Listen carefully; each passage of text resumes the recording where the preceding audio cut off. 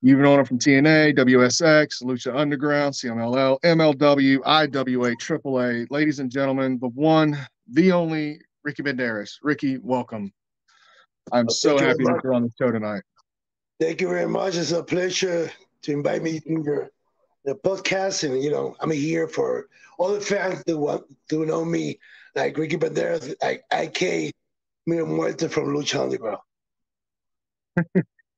Yeah, it was funny you say that because the first taste I got of you was actually in 2007. I was actually at the debut that you did for TNA when you came out as Judas Macias, Yes. and you triggered something that kind of like fed into the gimmick that I eventually became with Draven Grimes, of this dark, sinister, Mhm.